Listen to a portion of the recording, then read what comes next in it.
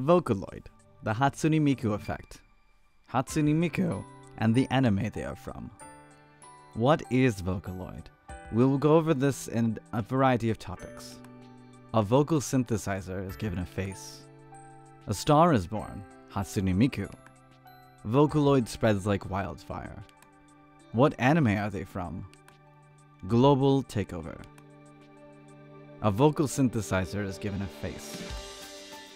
In 2000, Hideki Kenmochi, the father of Vocaloid, begins development on the Vocaloid program, a vocal synthesizer program for use in music, originally not for commercial use. In 2002, the development was being done with 3 companies: Yamaha, Zero G Limited, and Krypton Media Future. In 2004, the Vocaloid program is released with 3 representatives: Miriam, Leon, and Lola, and a 4th, Mako, joining in November of 2004. In 2005, Mako, the Krypton Media Future developed Vocaloid, voice provided by singer-songwriter Haigo Mako, sells over 3,000 copies and becomes the best-selling Vocaloid to date. February of 2006, Kaito, Krypton Media Future male Vocaloid character, is released. Unfortunately, it fails to sell, and thus Krypton Media Future abandons efforts to make another male Vocaloid until December of 2007, with the release of Kagamine Len, which was a joint release with Kagamine Rin. On November 26, 2006, the critically acclaimed anime movie Paprika uses the Lola Vocaloid voice bank.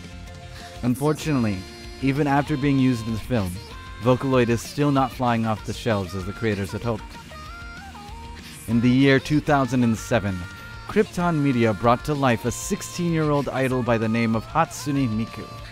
Officially debuting on August 31st of 2007, Hatsune Miku took the music world by storm. In under a week, she becomes the fastest record-selling Vocaloid, surpassing the number of sales Mako made in 1 year.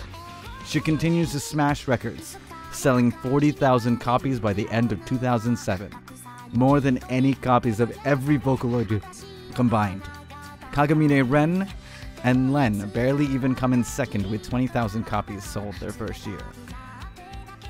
A star is born, Hatsune Miku. 2009 was a big year for Vocaloid. In January 2009, Megurine Luca, Krypton Media's first bilingual Vocaloid, was released. On July 2nd of 2009, Sega released the first of many Project Diva games on the PlayStation Portable. On December 2009, Miku Append Dark and Soft trial version were released. Miku Append is kind of a 1.5 version of Miku. Vocaloid spreads like wildfire. Soon, Vocaloid becomes one of the most popular genres amongst many of the otaku, nerd, and music communities. The character of Hatsune Miku's marketability is discovered by companies like Sega, Good Smile Company, and many others. Good Smile Company even goes so far as entering into the racing circuit with Good Smile Racing, which uses Hatsune Miku as their racing queen, kind of like a racing cheerleader. In a short time, Hatsune Miku is almost a household name in Japan as Pikachu and Hello Kitty. Vocaloid spreads like wildfire, and there are now thousands of different Vocaloid characters from several different companies that each have a fan base of their own. Krypton Media holds at least 3 annual concerts: Magical Mirai, Miku Expo, and the Miko Symphony.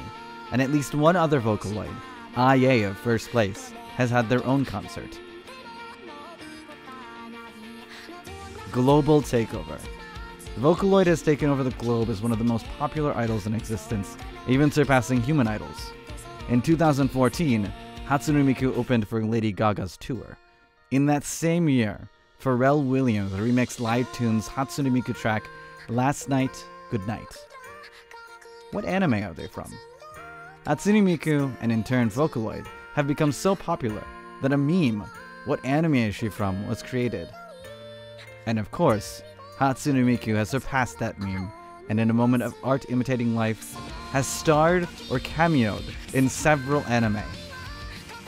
These animes include Dropkick on My Devil, or Miku's leak, is purchased by one of the characters for 100 yen, of which Miku originally purchased for 90 yen. Shinkansen Henkai Robo Shinkai Lion, where Miku pilots a mech Shinka Lion H5 Hayabusa. Lucky Star, where one of the characters cosplay as Hatsune Miku. And of course, by far the biggest anime reference, Black Rock Shooter, which is an OVA, a series, and has evolved into its very own franchise, which originally was based on a Supercell song of the same name that was itself inspired by a Huke illustration, Black Rock Shooter.